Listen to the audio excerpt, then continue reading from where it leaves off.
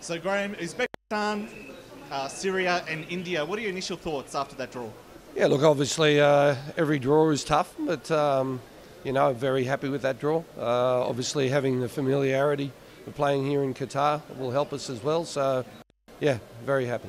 And a couple of, we haven't played India for a while, but a couple of familiar opponents in Uzbekistan and Syria who ran us pretty closely the last time we played them in the Asian Cup. So is it just a reminder to not be too complacent with the groups? Yeah, of course. And, Asia's come a long way in football and in strength. So, yeah, as you said, we've played Syria, the World Cup qualifiers. We played Uzbekistan before. We're familiar with the way that they like to play, and we're looking forward to it. And of course, your big thing playing in Qatar is it's the home away from home. How much are you going to draw from that for this tournament? It's something that even Qatar haven't played here as often as we have.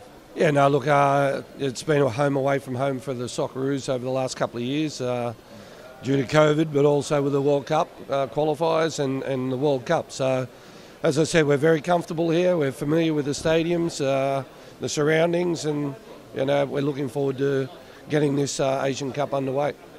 Yep, and the last Asian Cup in UAE was early on in the tenure. What's going to be different between then and now, you think? Yeah, look, I think last time it was with an older group of players, and I had to find some youngsters.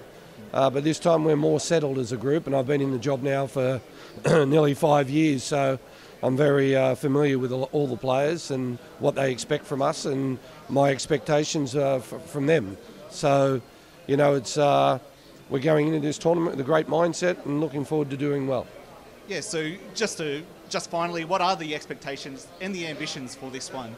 Obviously, the ambition is to win, but how we sort of come across that, is it going to be a mix of the use of the experience, is going to be, or is there one eye on Paris as well? No, look, of course, Paris is for the Olympic team, but looking further down the track, obviously the World Cup qualifiers and qualifying for a World Cup is important, but this is just as important to me and for the nation. And you always have to go into these tournaments with the expectations to win it, and we'll give it a great shot.